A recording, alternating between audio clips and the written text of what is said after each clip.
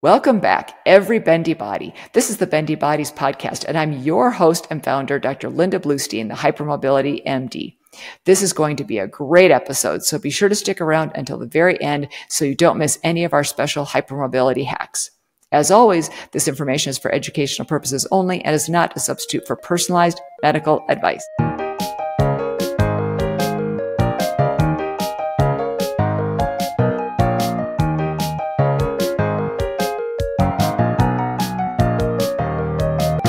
I am so excited to have Lisa Ralston with me.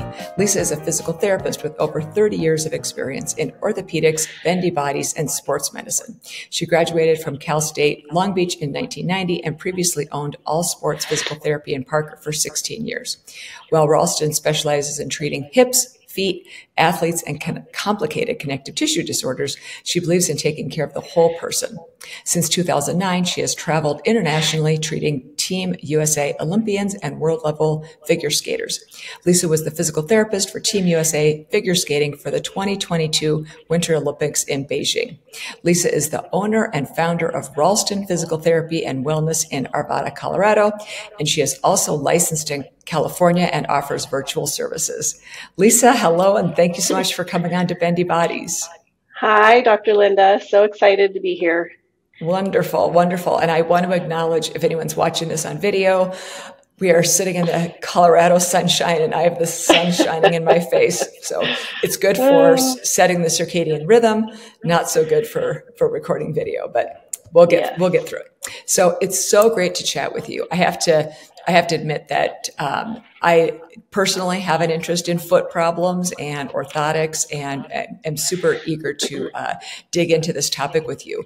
And so that's what we're going to talk about today: foot pain, orthotics, and really just kind of dig into your expertise. So can you start out by telling us why so many people with joint hypermobility have foot pain? Yes, absolutely.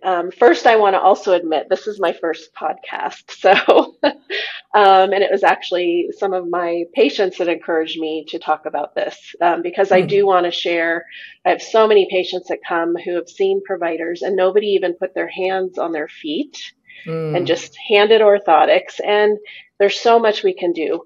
But basically, because it's so dang hard for bendy bodies to hold their posture, and it takes so much effort.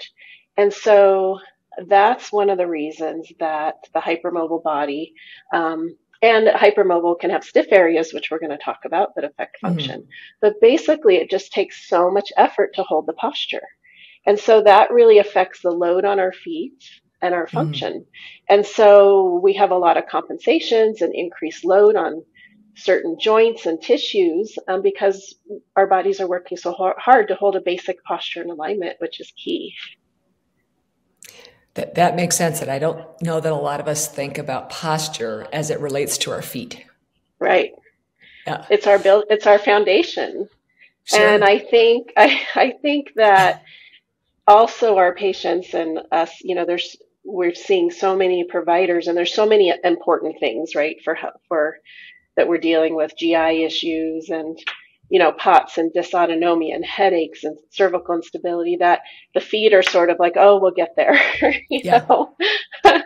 And so I think some of it's just sort of a thing we don't get to because there's so many other important appointments as well. But hopefully after today, we'll talk about some easy things to do that can help us feel better, to even help all those other things that we're trying to manage. That's so overwhelming. Oftentimes the part of our body that hurts the most brings our attention, and we don't realize that there are other things like the feet that could affect that. So cervical instability could actually be improved by working on our feet, right? And we want to catch all the low-hanging fruit. Yes. We definitely don't want to miss a relatively easy intervention like orthotics and addressing. I'm not saying that addressing feet pain is easy, but we don't want to miss those lower risk type things. Yeah. No, there are some very simple things we can do that help right away, that help us be able to stand longer, walk longer. Like one of my patients last week who is really cervical instability and has already had surgery for Chiari and severe headaches and just extreme fatigue and pain by some other things we did on with the low hanging fruit, pelvis and feet. Mm-hmm. She's like, I was doing the dishes at 8 o'clock last night. I'm so amazed. Wow. And so we were focused on the pain, but it was really the posture, the fatigue that was helped so much. And and then her brain was like, oh, I could do that. Right. And so, it's fun for me because a simple little thing we do can sometimes have a big effect that we weren't even thinking of. So. And it's all about function at the end of the day, right? We're addressing things that we can modify to improve function. So that's great. Fantastic. Can you run us through some common causes of foot pain in people that have joint hypermobility? Yes. So as we talked about, posture is number one, and alignment. So alignment of the whole body is really important. And when we have malalignment anywhere up the chain, we could start with the feet, or we could start with pelvis and knee hyperextension, femoral internal rotation, any kind of malalignment will set that posture off and contribute to increased load or things that cause pain. And of course, we'll talk about excess pronation. So our foot has two jobs. So it is a little simple, even though there's multiple joints and tissues.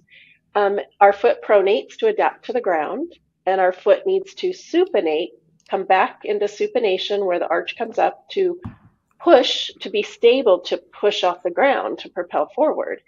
And so pronation's not a bad thing. These are not bad things or things that are wrong with us. It's just how we're made. And so that's one of my approaches is even if we have too much pronation or we're living there or it's too fast, that's what we want to address, that function of pronation. Or if somebody's living in a supinated position where all the weight's on the outside of the foot and the arch is up all the time and there's too much stress and load, then, we can address that. So I'd say those are the three most common: posture and alignment, excessive pronation, excessive supination. And also what I see probably more so with EDS is a hypermobile first ray. And I see very tight gastroc and soleus Achilles. And I don't know if there's studies on that. Maybe you can tell me. I haven't seen them, but even if somebody has a lot of pronation, flat-footed or supinated in EDS, we tend to have tight calves. And I think that's the body's way to stabilize the back of the body because so much is unstable other directions. And so I think those can be causes. Posture and alignment, excessive pronation, excessive supination, a hypermobile first ray, meaning big toe where it actually looks like a high arch, but it's not, but that joint's hypermobile. Also, EDS patients tend to have more forefoot rotation. And so that's something we'll talk about because that usually is not addressed with foot providers, in my experience with patients that come see me. And in the EDS population, and I don't know why, this is another research I'd want to see, it tends to be more the right foot in our dancers and skaters that are more hypermobile in the forefoot varus or valgus and first ray. So there's some things that we can do to support that and not correct it, but just support it so that we can function better and be a little more stable. And then, of course, lack of proprioception, right? Just because we have that range of motion doesn't mean that's where we should be functioning. So learning where joints are in space so that we can function with better joint alignment. So I think all of those things, and then fatigue, right? So all the things that go with EDS, overall fatigue, pain contributes, even overall body pain contributes to foot pain, right? Because we have those days where you're just on the couch, you can't function, or you have a big setback because we did too much. And then we're sort of immobile, and then we feel better, so we go do too much, right? And so that contributes to pain as well. So. Yeah, definitely. I remember the first time that I heard the phrase pain begets pain. And I was dealing with my own EDS and really kind of like at a low point in my life at that point in time. So I'd already finished my entire anesthesia residency and had been working for quite a while, but I was dealing with my own health issues. And when I heard that, I was like, oh, that's really interesting.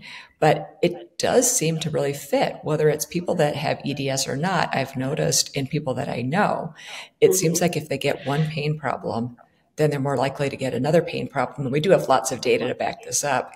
And so that's where it's, to me, so important to try to do a better job with young people and try to help their pain as early as possible so that they don't develop other pain problems, and so we have such a huge responsibility in that. We have a lot of young people that have pain, and sometimes there's that low-hanging fruit there. So they need to see somebody, sooner rather than later that can address the pain that they're having.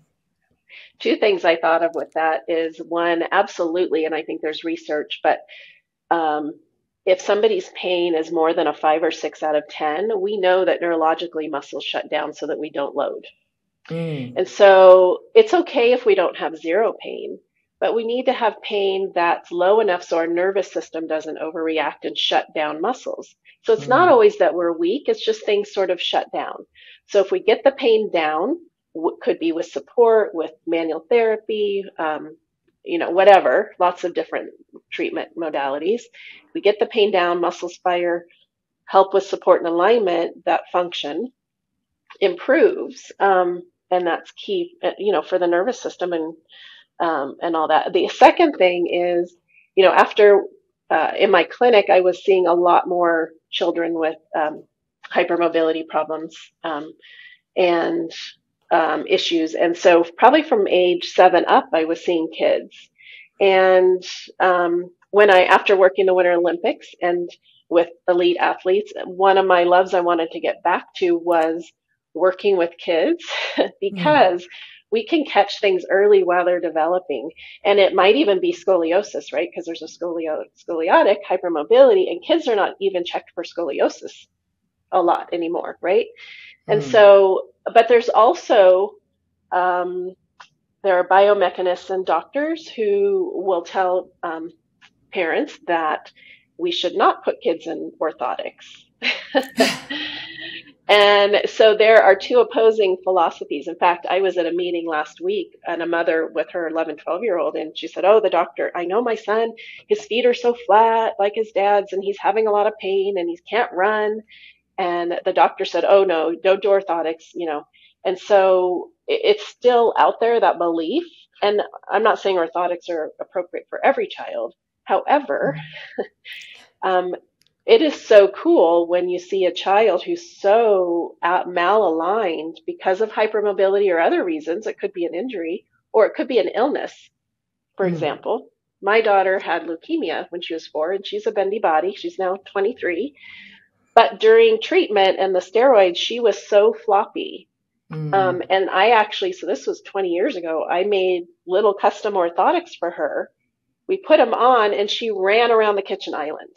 Really? And so that's so cool when you see a kid, because they don't, but it doesn't like they're usually really good with it. Like their bodies will just respond. They don't have 40 years of other stuff. So, that's one of the things I've sort of got back to from selling my practices. I do enjoy working with kids and helping them to develop and learn about their bodies and their awareness and what the pain means and how to manage it, and nervous systems and all of that stuff, hydration and recovery, all of that stuff to help their bodies feel better so they can go to school and do what activities they want to do. Yeah, absolutely. That's what we want. We want kids to be able to be as normal, active and enjoying life and going to school and everything. So that's really great. And thank you for sharing that story about your daughter, because that is a great example. And in terms of how you approach hypermobile patients, how do you approach them differently than non-hypermobile ones? Well, I love it when my hypermobile patients provide a thorough history for me. So even if they're coming to me with hip pain, knee pain, or foot pain, like a lot of times they're referred from another therapist or doctor or other patients, and it's for foot pain. However, I'm still thinking of the entire person and systems, all systems. And so, like Dr. Linda, you have a page available, I think, for people to help fill out a history. So I love it when patients send me a page ahead of time. I also have an EDS form where they can sort of check off, are they having headaches? Are they having dysautonomia, POTS, GI issues, skin issues? Their other injury history, ankle sprains, surgeries, all of that. I want to know all of that. And then what's important is when they come to see me, it's what's important to them at that point in time. Because right, last week might be totally different than today. And so at that visit, we're addressing, okay, where are we now? Because it can be so overwhelming, even though I'm just treating the foot. I know if we do a few things, we can feel better all over. And so I address the hypermobile patient with their entire systems first. Then I start with, what's important to them, what activities they want to do, where they at. One of my patients right now can only walk maybe a quarter mile, and our goal is to get her walking a mile. And I have a couple of patients who have gotten now to 2 miles with some support. And I don't see patients several times a week anymore. I see them maybe once a month. And so it's not an involved process. It's just, so then I really I look at posture,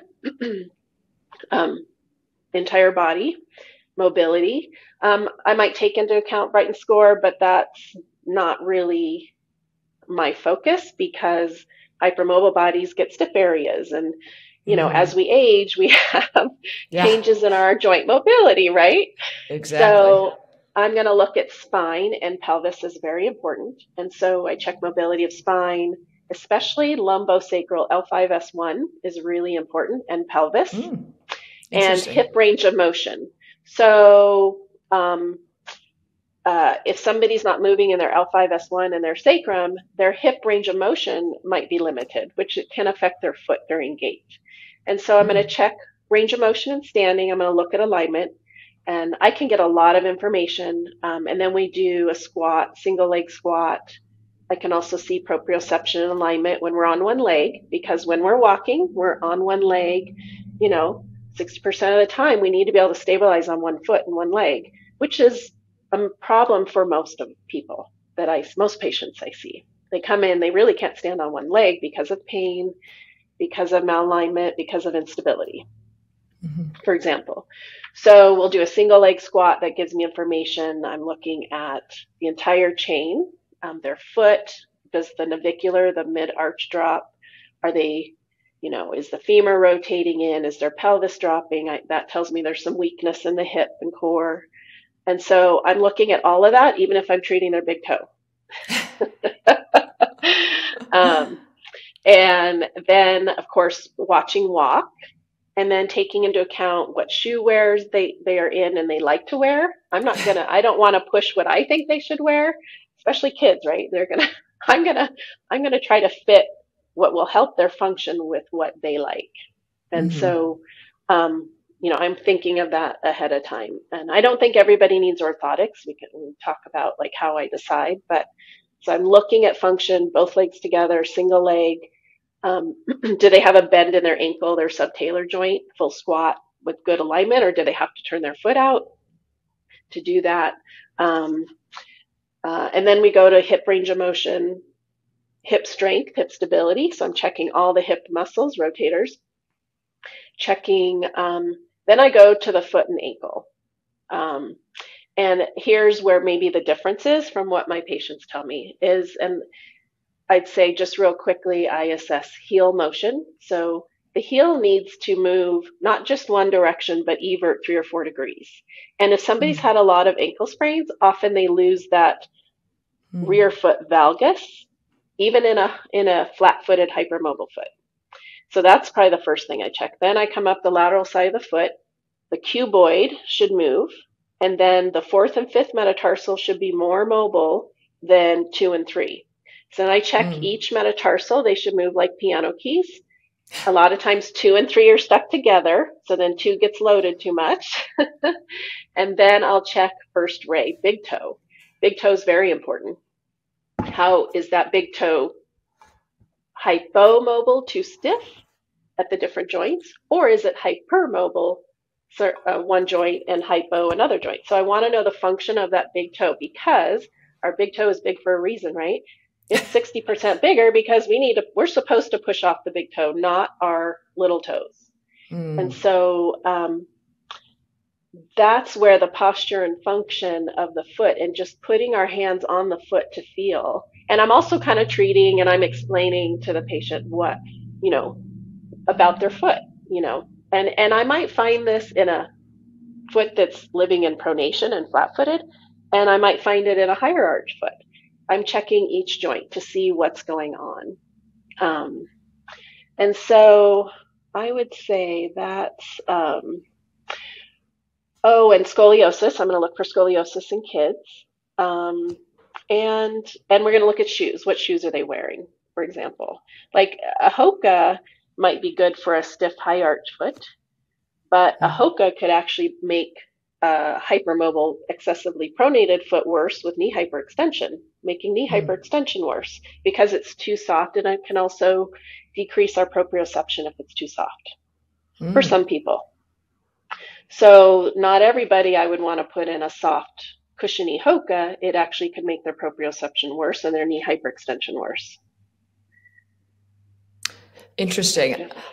It's so interesting that you mentioned Hoka specifically, because that's what I'm not wearing them right now. Right now I'm wearing my UFOs, which I just have to, since we are recording video, I love these things. They have awesome arch support. They're nice and cushy. I have my indoor pairs and my outdoor pairs. Like a recovery sandal, kind of? Yes. Yeah, awesome. Love those. Yes. But I do also wear Hokas. So I'm curious, what type of foot would benefit from a shoe like a Hoka? And, Hoka has different ones out now, so I can't say all Hokas. When they first came out, they were higher platform, cushier. I can't remember which line, but, and they've changed now. So they have some that are not as cushy. So that's where I would assess your foot. And your right and left foot could be different, but I would assess your foot mobility. And generally, Hokas are better for a stiffer foot, somebody who needs more shock absorption, right? So maybe a higher arch, stiffer foot, joints are stiff, ankle stiff, and that gives you that aid in mobility. And so that's the type of person, banana foot, as you talk to with the dancers, basically a high arch supinated pes cavus foot, I would be more likely to put in a Hoka. So you just used a lot of fantastic words in that last sentence. So, I did.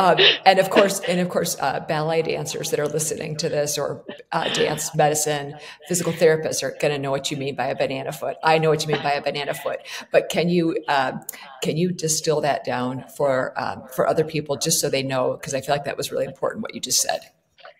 So a foot that has the innate structure that is a high arch, and the big toe can point down. You can make like a dome with your foot, and it points easily, and the calf tends to be very tight. Would be basically a high arch stiff foot, versus somebody who's very flat footed. So if you step in the sand or in water, you see a flat, the banana foot. If you have water and you're by the pool, you're going to see a huge space between your heel and toes. And often the higher arch foot, supinated, will have more motion in forefoot valgus, and the toe extensors work harder. So if somebody, and it seems like 1 out of every 10 patients will actually have a foot that is more pronated, and then a foot that is stiff. And so they have one of each. Right. And that's where, as we get into some orthotics can fail, because a lot of labs will make both kind of similar. whereas some labs could make it very different based on flexibility of the shell, contact with the foot. But I do have patients, and I don't know that it would be more with the EDS population, although maybe that would be another study. Yeah, that would be a fascinating study. I honestly had not heard that before, that the right and left foot, can be that different. And for people that are listening to this, Lisa's doing a lot of different motions with her hands, which is great. And I would really encourage people to also watch this on YouTube so that they can see, the different things that you're showing. And I know you're going to show some orthotics later as well. Yeah. And I was going to say with scoliosis. Yeah, with scoliosis, we might tend to see a different right and left foot because as the pelvis or spine side bends and rotates, one foot drops down, one foot lifts up. So I would say scoliosis is the other time I would need to do a very different right and left foot orthotic to create a better posture. Sure. That makes sense. And one other thing that I know that we had talked about when we're talking about shoes, about high tops, or I think you also called them like 3/4 top. Could you just explain a little bit about that and what you suggest? So if somebody has a really hypermobile foot, let's say they've had multiple ankle sprains and there's some instability, and they're like, well, I don't really want surgery. We know there's ligament damage. We know there's inherent instability in that foot and ankle. We're trying strengthening. A lot of time the braces are too thick and cumbersome, right? And so I think with an orthotic, I would do a deeper heel cup and more contact. And then in a high top shoe, it just gives a little more external stability and feedback for that postural alignment and support so that it can improve that posture. And shoes, the other thing with, a lot of newer shoes now, if you squeeze, I should go grab, or if you have your shoes. Yes, please. Okay. So a lot of the teenagers I work with, they like, really cute tennies and Nikes, but a lot of them do not have a firm heel counter. So if you take your tennis shoe above the heel and you squeeze the back, it's nice and firm. And this is a regular low cut. So if you're wearing a 3/4 or a high top, usually you don't have to worry about this. But in a tennis shoe or a regular, fun shoe, if the heel counter is not firm, you're going to have less control with instability side to side. The other thing is look at the nice kind of wide wedge, which can give a little more stability. Years ago when Nike came out, some of them were very narrow here. I treated a lot of lateral sprains and so firm heel counter can give some support. That's pretty basic. A little bit wider at the bottom. And then, a good test if somebody's hypermobile, and not all shoes are made at the same factory. So if I have my Brooks and I go buy it at a discount store, it's made at a different factory for a discount store. The foam can be different. The footbed's different. So go into, I won't name a name brand discount store, but you can think of one, and go find a Saucony or a Brooks and see, it should just bend where my toe breaks easily, right? But a lot of those shoes you can bend in half and like a pretzel. And so, there's in the orthopedic and sports medicine world, there's a whole there's a whole sort of trend now in the opposite direction of we're wearing shoes with too much support. That's why we're weaker. So I'd say this is different in the EDS population. For a patient that has some instability or hypermobility, I do want a midsole that gives support, that is not bending the shoe in half and flexing. And so some orthopedic sports medicine providers have the theory that, well, we just need to strengthen and we need to do all this. Well, some populations that's true, but not all our patients. So those are things I look for and I check my patients' shoes and give them suggestions when they go shopping, because even though it says Saucony or Brooks or whatever, it can be made, and also the right and left foot can be made at a different factory. What? Yes. Really? Yes. So if you buy your shoes from a regular store, like say you go to a store where there's certain stores, there's one in Green Bay that I can't remember the name of, but it was amazing. I had all these like incredible comfort brand shoes. If you go to a store like that, do you think you're more likely to have the right and left shoe made at the same factory? Well, it's more of the not made for discount. So, Okay. companies will have a line, like just like a designer might have a line that's made for a discount store versus Mm-hmm. what they sell at Neiman Marcus or whatever, for example, Right. right? Right. So, shoes can be the same thing. And so, I would just check it wherever. Running stores usually buy directly from New Right. Balance or Brooks or whatever, right? They're buying direct and selling, and they are priced a little higher. Mm-hmm. But even if you find, I still look for them on sale, but I test them with my hands. Does it have a Mm-hmm. firm heel counter? Where does it bend at the toe? Does it collapse midsole? Um, Mm-hmm. and if it's somebody that needs support and hypermobility, I'm going to want that midsole to have some good support with some cushion. Mm-hmm. Sure. And how Wow. we tie our shoes is important. There's another. So treating You're kids. you're blowing my mind right now. Okay. Oh my gosh, I'm sorry. All these things I didn't write No, down right don't. before. No, this is great. So, treating kids, actually tying shoes becomes a thing. Uh-huh. Sure. So parents, here you go. I'm your advocate. Shoes are tied, we have ties for a reason. Mm-hmm. And we can use this, and this applies to skates, soccer shoes, cleats, hiking boots, anything. When we tie, we don't want to just pull to the outside. We want to pull that arch together, right? Mm. So, when I'm tying my shoe, I want to make sure that I'm, pulling this way and not pulling out to the side. So I Mm. want to I Okay. want to hug my arch. And there's Okay. a lot of kids that don't ever tie their shoes now. Right. They just slide them on and off and ruin the heel part. Yes, yes, Yeah. yes.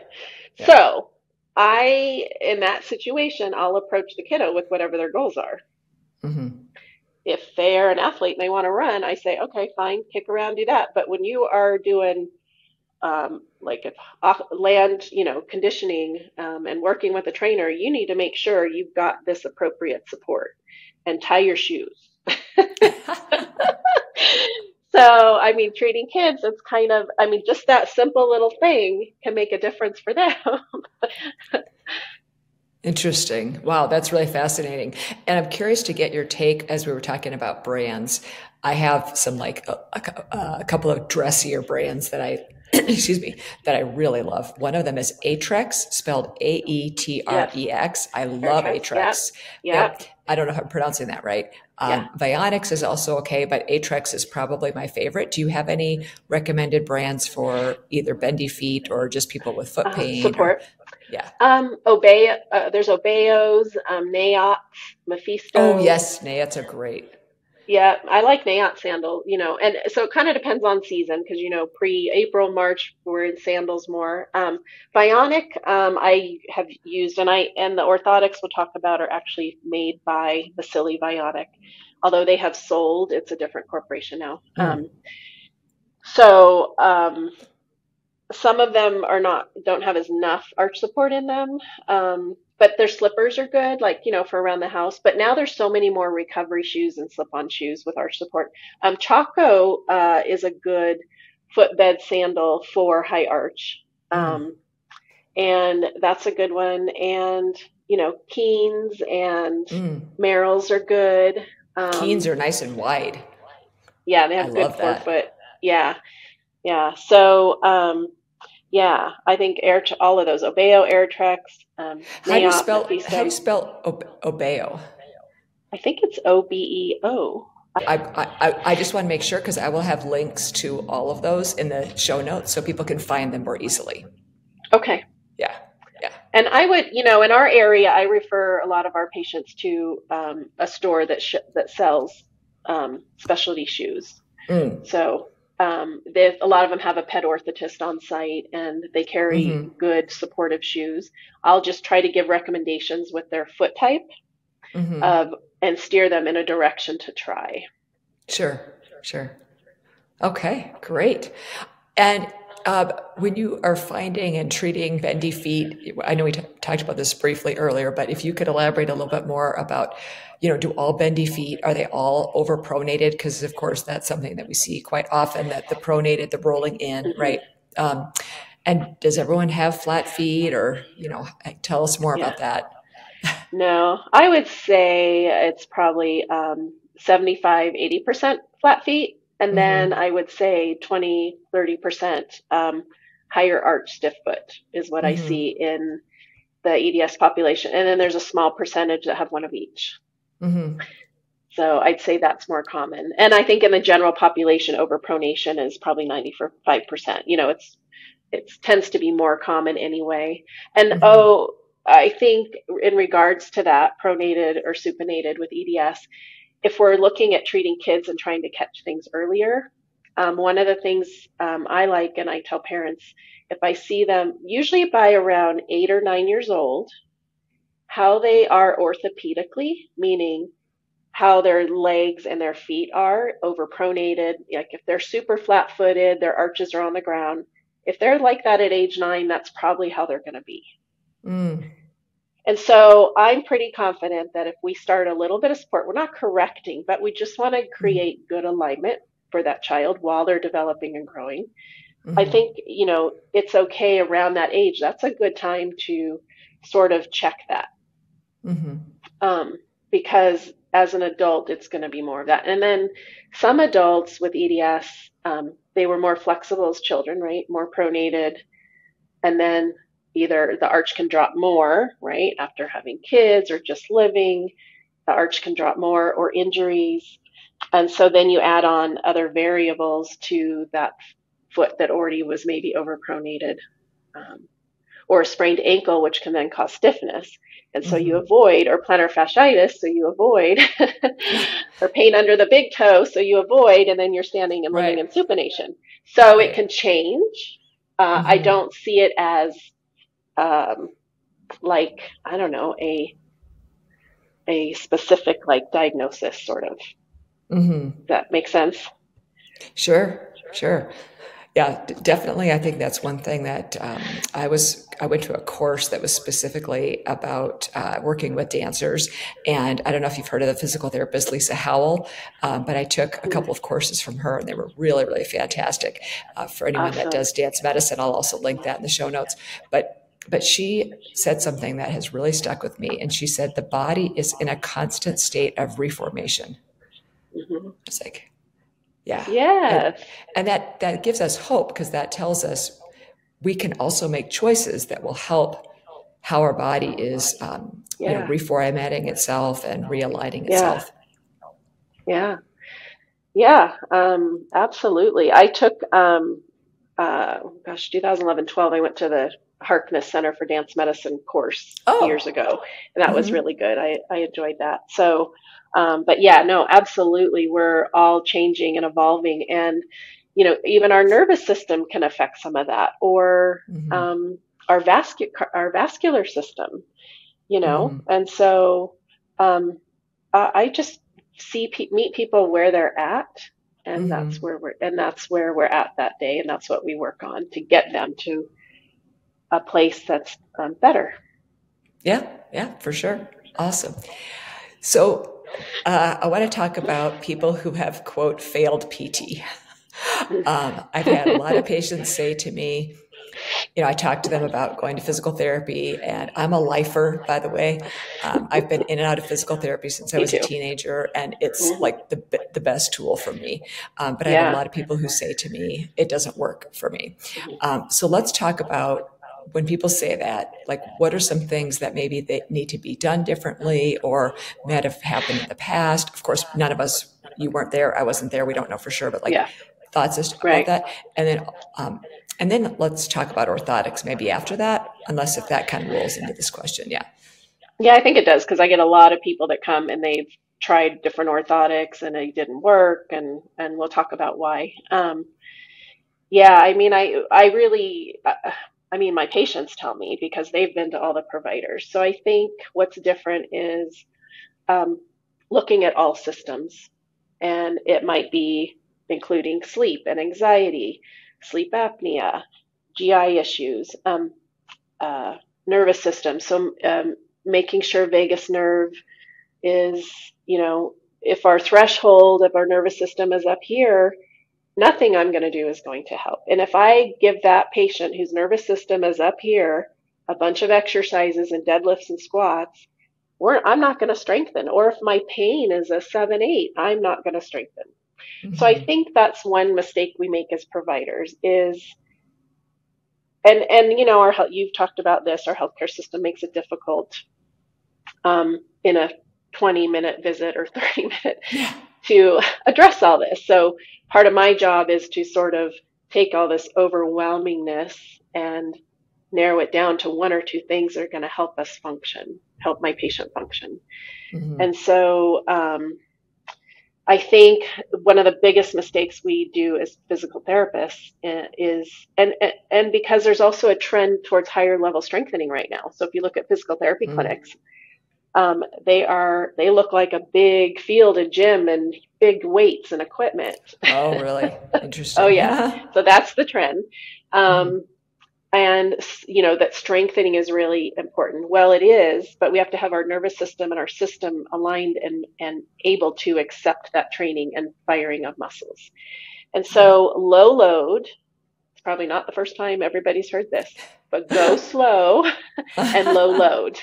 And so that's where I might start somebody on the reformer, or we literally just line things up and practice standing with correct alignment from our foot, our arch. Mm-hmm. We forget about the feet, right? So when we're working on proprioception and balance in a double-legged mini squat, we need to maintain our arch and not grip with our toes so that we're using our core and our pelvic floor.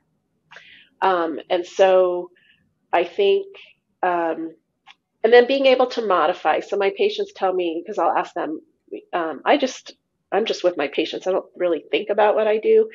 And they tell me that I'm able to help them modify. So let's say their low back and pelvis, they're having a lot of pain, and I give them maybe a muscle energy technique, or their hip is pinching. I do a very gentle technique. And if they're not able to do it the traditional treatment way, then I modify it so that they can do this self-treatment without pain. That's the key. Right. We have to modify. We have to either modify by position, by load, by, so maybe, and so it's modification so that that patient is in a safe place with their body and their nervous system, and then they'll respond. Mm-hmm. That makes sense. The nervous system is so important. And I think a lot of people don't realize, and I think part of that too is when your nervous system is really, really jacked up, your muscles get really, really tight. And a lot of the pain in our bodies comes from our muscles. We might have arthritis and different things going on, but it's possible that the pain is coming a lot from the muscles and not as much from the joints and trigger points in the muscles and things like that. So getting that nervous system. Yeah, like one of my patients last week that has a lot of issues, EDS, and just really neck and shoulders and arms flared up. And they have degenerative neck issues, some instability, stenosis, right? All that stuff that you might see on an MRI. But I watched her breathe. And when she was trying to breathe to calm her nervous system, like she knew she needed to do that.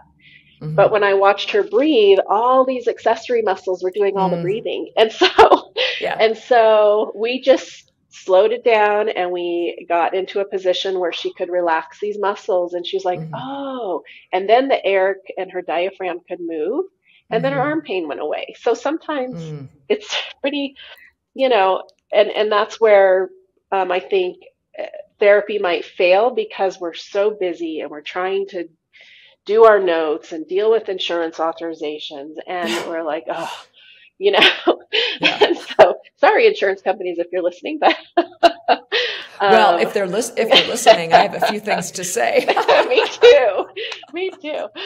But that's one reason. I mean, I got out of my clinic because I just want to take care of patients and not be focused on that. So I think when we get in a setting where there's 3 patients in that hour and you've got to document and I was able to just slow down and get this patient in a quiet, safe place so that they could actually get their body to do it and relax and get the pain to go away. I didn't even touch them. I did after, Right. I did a little bit. But Right. so yeah, the nerve is, even if I'm just treating the foot or the patient sent to me for orthotics, it's never just about the knee, the foot, right?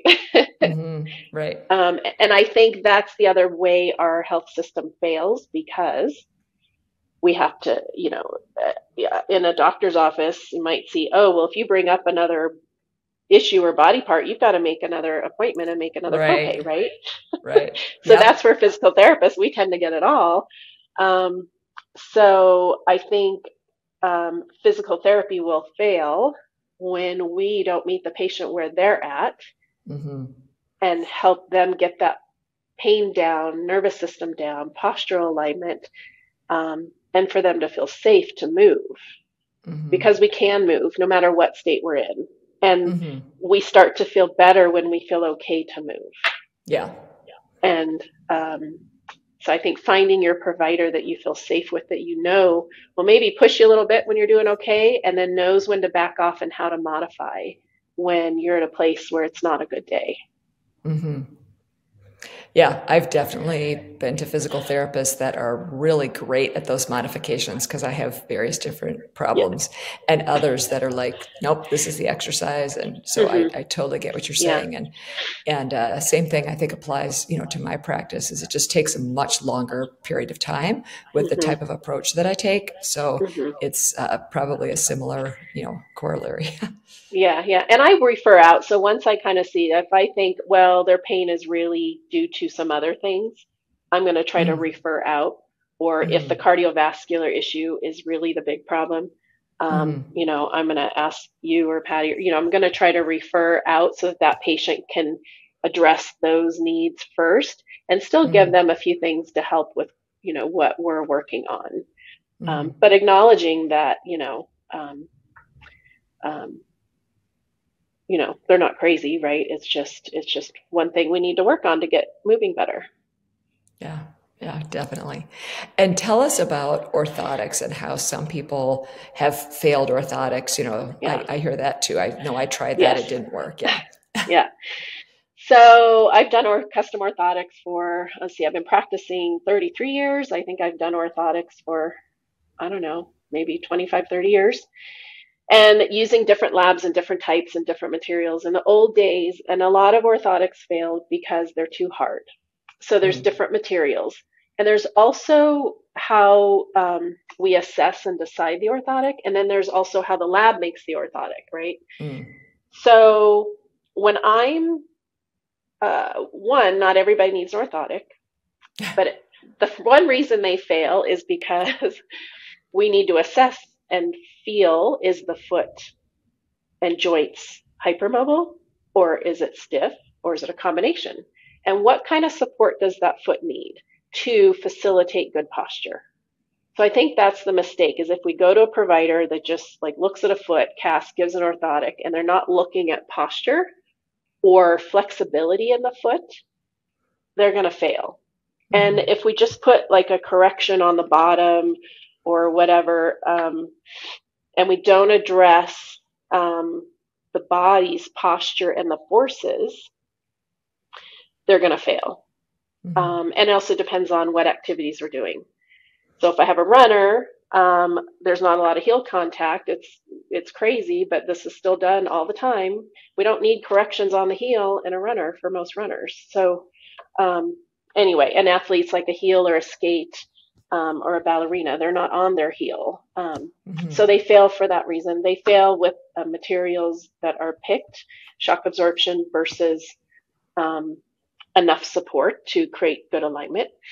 The third thing is the way the lab makes the orthotic, um, and sometimes we cast, like some people get casted in standing, right? So mm, you stand in the foam.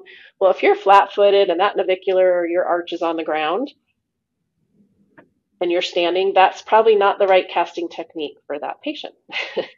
If you have a stable neutral foot and you stand there, it's probably okay, right? It's going to meet your foot. Um, But so the lab that I've used the last 23 years is a total contact, which is different. And there's no correction. So basically it's a partial weight bearing with the joints in neutral. Mm-hmm.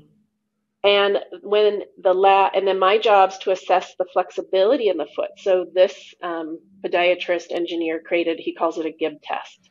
And so I assess the rear foot, the midfoot, and I give it a foot flexibility assessment. Mm-hmm.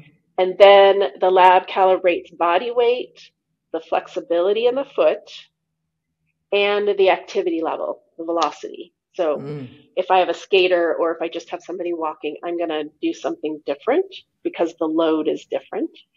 And so with total contact and calibrating how the foot is, the body weight, when it's total contact, I don't know if you can see this, when your foot comes off the ground, the orthotic stays right with you. Traditional custom orthotics, you'll see a gap. And you can test that. So for those of you listening, if you have custom orthotics and you're seated, put your orthotic under your foot and just lift your heel up and keep that orthotic under your foot and see if there's a gap under your arch. So if there's this big gap here, and then you load and you're walking mid stance, and then it hits this orthotic. A lot of people, it doesn't help because you've still got these forces sort of going like that. But if it stays with you, it's maintaining that posture throughout the gait, which is our goal. I don't want to correct. I just want to facilitate good alignment and posture. So that's how it's different. That's what I do that's a little bit different. I do have semi-custom as well. We'll talk about the Vionic or Vasili. These are the same company, but out of Australia. This is for a high arch supinated foot, and we can talk about specifics of that. And then, so I have so many patients that previous orthotics have failed, and it's because the flexibility, the hypermobility, and stiffness of the foot wasn't addressed. They just took a mold, and right versus left wasn't addressed. So depending on the foot flexibility, if the foot is really stiff, it can be a little bit longer to get used to because you're putting something on a stiff foot. Kids, they just go right away, unless they have some tactile issues, and we don't want anything bugging them that way,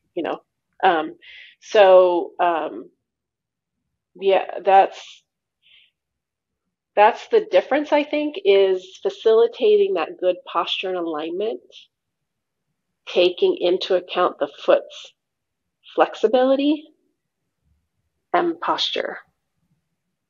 And then I want to put them on and look and see how that alignment looks when they're on one leg, double leg, how they walk, and that kind of thing. Sure. That makes sense. And are there situations in which, obviously cost is probably one situation in which people would purchase something over the counter kind of a thing. Yeah. Could you talk a little bit more about that? When you're talking about failed orthotics, besides the orthotic and casting, what's really important is that the foot be functioning. So with the orthotic, it's important to go to a provider that feels and assesses the function of the foot. For example, if I have a tight Achilles, tight gastrocsoleus, it can pull my heel a certain direction, right? So if I just stick an orthotic in there and I haven't addressed the bend at the ankle, the tight Achilles, the movement of the metatarsals, that orthotic can fail, right? Because the body's not ready for that support. So I think it's an important point is the assessment and the function and movement of the foot and lower leg needs to be addressed so that the orthotic can support them.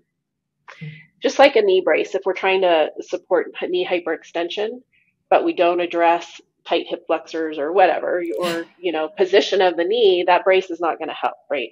And also we want that brace to have good contact if it's a supportive brace. And so that's where that contact of the orthotic. So, okay. So I just wanted to add that in, that's why the assessment's so important with the orthotic and not just getting an orthotic. And I think that's why so many fail. So while we're waiting for the orthotic, we're doing some foot mobility exercises with balls. We're getting the metatarsals to move. We're getting the cuboid to move, the heel to rock. We're massaging soft tissues. We're getting all that ready for that orthotic. So yeah. Okay, so different orthotics, right? Is that your question? Yes, because I know some people, they either can't come to see you to get orthotics, or they might not be able to afford getting custom orthotics. Right. So what do you suggest in that situation? So, of course, I'd want to assess, if your foot is really flat-footed and flexible, the more support, the better. So if it's an over-the-counter, you're going to want a nice deep heel cup. So a good brand might be SOLE or Vasili. You can see the name. This is actually a thin one for like a high shoe heel. Mm-hmm. This is for a higher arch supinated foot, has a deep heel cup, and it has a little more support laterally for the foot that has so much motion this way. Mm-hmm. So Vasili used to only be issued through providers, but now my patients can just go online. Mm. So the blue Vasili, that's just kind of looks like this, and they're about $45, $55. And we do heat mold them a little bit, but you don't really have to. You can go online and find those. Stores are selling them, Rehab, Amazon. And so it's just kind of average pronation. I would recommend Vasili, the blue one. If it's a high arch supinated foot, it's called the Hoke. It's named after Brian Hoke. He's a physical therapist, Hoke. And it has a deeper heel cup. It's made for a supinated foot. Mm-hmm. If your Achilles is really tight, there's a little heel lift as well. This brand makes something called Easy Fit, and it has a little heel cup and it has cutouts. So I use that a lot for kids. It has a really nice arch, and they can stick it in little Converse and different shoes. I've used them in cheer shoes, like small. So Vasili makes one called Easy Fit that you can just order and stick in different shoes. That's super easy and inexpensive. SOL, I mentioned, has on their website, you can sort of answer questions if you're more supinator and pronator, and they can help you decide which orthotic. And by the way, I don't make money off of any of these products. Disclaimer. Neither do I. I've sold a ton of them. And then super feet, like, for kids, for something kind of mild, they're super feet. They give a little bit of pronation control. They make some for skates. That sort of thing. And then the custom ones I charge, and kids, they have kid sizes too. And there's some different ones. The custom for what I don't know if you want to know what I charge. Sure. It'd be great to know. So for evaluation, follow-up visit, one pair of orthotics is $425. So you don't pay for an extra visit with follow-up. We issue and communicate. So the first visit usually includes evaluating, sort of treating while I'm talking, casting, one pair of orthotics, and your follow-up visit. And I usually give some things to work on at home. And then just follow up by phone or email if we need to. And you can go on Soul Support's website and look for providers in your state or area. I don't know about out of the country. And again, though, it could be a provider that doesn't put their hands on you, right? I don't know. Even though it's the orthotic, I would still recommend finding a provider who's good with treating feet, or who, and I don't know why there's not more. I get, people are like, I've treated so many stinky hockey feet that it doesn't even faze me. But I think of either a therapist or it could be any kind of, provider that can address the foot and moving the foot and that kind of thing. And there's a lot of videos now with self-treatment of feet. Mm-hmm. Oh, so what if a person comes to see you and they do the one-on-one evaluation and everything, but they want a second pair of orthotics? How does that work? Mm-hmm. I do not charge any extra for that. If they're doing well and they like it, I can make any modifications. Like, let's say they want a second pair for a dress shoe that's more narrow, or for a skate or something, or a soccer shoe. Second pair is 195, and they do not have to come in. I can just order it. I trim, so I pick different amounts of top covers or cushion. These are very old, by the way. And so they can just order a second pair. I trim them to fit in their shoe. Some people, if they have a lot of extra mobility in their forefoot, I add a balance called a sesamoid balance pad. And that can make a big difference, especially if toes are overworking, trying to balance, and with proprioception, it just sort of aligns that posture from this rotation the other way. And, or I might need to add a metatarsal pad if there's one very painful metatarsal, or if somebody has a neuroma, Morton's neuroma, where they have burning and pain in between their toes. But you can order these pads online to add under your shoe insert to unload those metatarsals and that nerve pain. So I have a lot of people that have had problems with their sesamoids. So I'm fascinated about the how you might adapt the orthotic for that. So there's sometimes I use a dancer pad. This is actually a sesamoid balance pad made by I'm just going to click on this and see. It's called Human Locomotion is the website, and you can check that out. A dancer pad I put underneath the big toe and across the metatarsals, and then it unloads those sesamoids. So it gives more support so that it sort of catches some of that load and decelerates it before those sesamoids hit the ground. And so I've used that a lot with dancers and skaters. The sesamoid balance pad I use if there's just so much hypermobility with rotation this way. That tends to work better. And it goes like, here's your foot, it goes like that. There's your big toe. Okay. And this is under the fifth metatarsal. Okay. So if you go to Human Locomotion, you can see that online. Okay, excellent. And again, I definitely encourage people to watch the YouTube if they can, because that's a great visual there. So, and in terms of the over-the-counter orthotics, is it best if people go to a store if they can, and that way they can maybe choose from a few varieties and be able to get their hands on them and that kind of thing? Yeah, running shoe stores carry a lot more now, and they're more knowledgeable. So a lot of them, running shoe stores will carry Superfeet, SOL, some Vasili. Birkenstock even makes some cork footbeds that are pretty nice. So they could go do that. Again, the shoe store person doesn't know your foot type, and so they don't necessarily know what to recommend.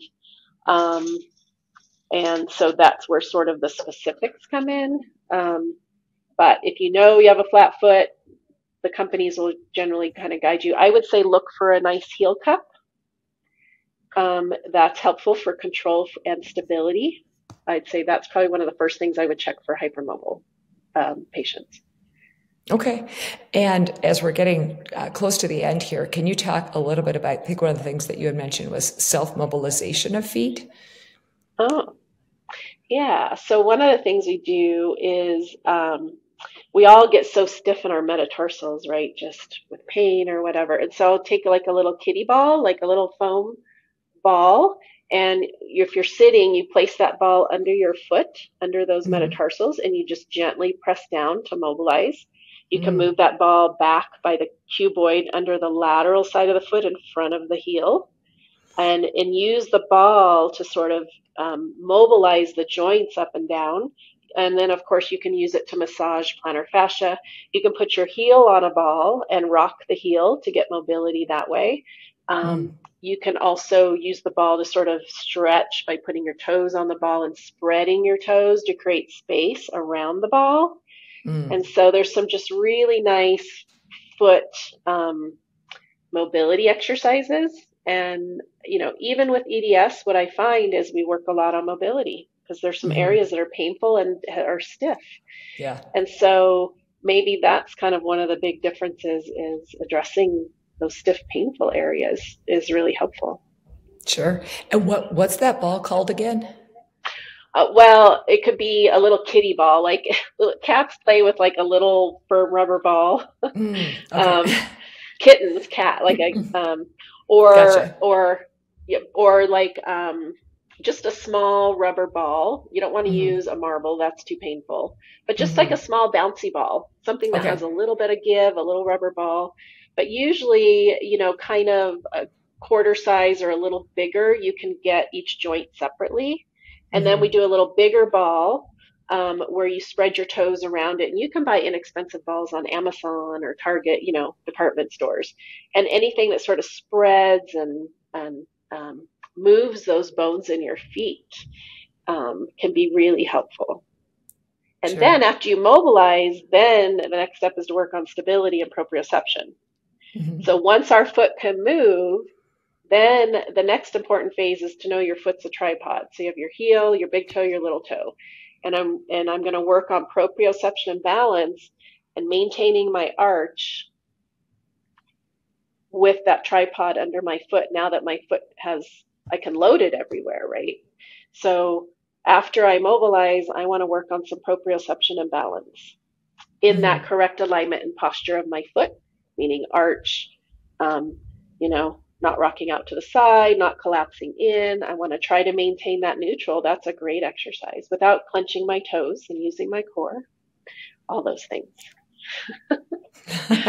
All those good things. Yeah. We know that you work a lot with ice skaters, and I just wanted to mention, if people are listening and if they would like to hear an episode specifically about hypermobile ice skaters, please send me an email or a voicemail on my website, or make a comment on one of the posts about this episode, because that's something that we've thought about doing an episode about hypermobility in ice skaters. And that would be great to have Lisa back to talk about that. So you talked a lot about other factors that can influence foot pain, foot stability, that kind of thing, like stability in the pelvis. Are there other things that you do for that?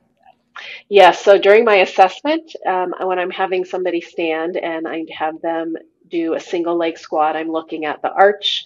Is it collapsing, the alignment of the leg, the pelvis, and how much pain they're having? If they're having a lot of pain and they're really looking unstable, I often will have them try an SI belt. SI lock is one brand, or Sorolla. And we put on that belt and we retest single leg, just trying to balance, or single leg squat. And if they're more stable and that lessens their pain, then that is a tool we use for external support to aid in the nice posture to improve function. And at the same time, I'm looking at what the foot is doing. So maybe I don't need as much foot support if they're able to stabilize with their pelvis. Hmm. And do you use any of the Bauerfeind brands for that? Lumbar Um, Lady and the SI uh, lock or mhm, Sorolla, those are the two I tend to use. mhm, Sorolla is a little smaller. The SI lock helps with a little more stability, and it's pretty mhm, amazing. Patients will know, they'll just go, wow, like they can stand on one leg. It's easier to go from sit to stand. They have less hip pain or back pain. And, mhm. it's pretty immediate. We know if that's going to help or not. And so I'll take that into account with what we're doing with the feet. Maybe we don't need as much postural support at the feet if we have good postural support at the pelvis, which can also help the neck, right? All that. Right, right. It's all connected. It's all It is connected. all connected. That's the bottom Yes. line. Yeah. Okay, so last question, besides the wrap up here. Um, do you have any favorite hypermobility hacks? I have quite a few, I think, but we'll go to foot. Okay. One I see, especially in a higher arch kind of dome foot, people complain of numbness, especially like if they're walking or in certain shoes. Um, and so it's very simple. You can just change the lacing where you crisscross. So if you feel the bump on the top of your foot, and if that lace hits right where the nerve is close to the skin. And so Mm, what I do is we crisscross below, skip a hole, crisscross above it, and then mm. you create a space for that nerve and you don't get the numbness on top. Oh, that's brilliant. So I've had quite a few patients and I've gone to all these providers and I just change the lacing and they go hiking and they're like, that's good. or they go walk on the treadmill. So that's incredible. That's an easy one. I love little hacks like that. That's amazing. Okay. So just to recap that, when you're saying that you basically skip, actually, Kaya, can you show us with the shoe? Yeah. So like in my foot, if I'm real prominent right here and I'm getting numbness in my toes and foot, I would skip this cross. So you put the shoe on, you feel where that bump on top of your foot is, where it's kind of tender, and then you unlace and then skip a hole and cross above and below that bump in your foot. So you're unloading that spot right there. Because a lot of shoes have this, right, where we have the lace goes in that little strap there, and it pushes down on the top of the foot. Sometimes that can make that worse. So it just depends on where the bump in your foot is. Usually it's kind of right here, right where that lace crosses. And so if we just cross below and above, we can unload that strap pushing, or that lace pushing on the nerve where that top of the foot is. Okay. Fantastic. I love that one. Okay. Where can people find more about you online? So I no longer have a website because I'm kind of working part-time this last year. You can find me at lisaralstonpt.janeapp.com. So it's a scheduling platform. I can be emailed at lisaralstonpt@gmail.com. And I'd say that's probably the two ways. Okay, great. And we'll make sure to have that information in the show notes. So, well, Lisa, thank you so very much for coming on the Bendy Bodies with the Hypermobility MD podcast today. This has been so incredibly informative. I know so many people are impacted by foot problems, so they're going to really enjoy all of the pearls of wisdom that you shared and find this so helpful. So thank you so much. Well, thank you for asking me. It was fun. I love talking about feet, obviously. I was worried I wasn't going to have enough to say. I don't think we ran into that problem. So. Okay, good. Well, thank you so very much again, and I will see you soon. Thank you, and thanks for all you do for all the patients and all the work and time that you put into this. Is just amazing. Oh, you're very welcome. You're very welcome. Have a great day. Thank you for listening to this week's episode of the Bendy Bodies with the Hypermobility MD podcast. Visit our new website at bendybodiespodcast.com, where you can now view guest profiles and show notes with links to products and journal articles. Leave me a comment, sign up for updates, leave a review or a voicemail, and access the podcast on your favorite player, all directly from our website. You may hear your voicemail in a future episode where we answer your question or dive into your gracious feedback. Follow us on Instagram at Bendy_bodies. We love seeing your posts and stories, so be a buddy and engage our community by using the hashtag BendyBuddy. That's hashtag BendyBuddy. You can also find me, Dr. Linda Bluestein, on Instagram, Facebook, Twitter, or LinkedIn at Hypermobility MD.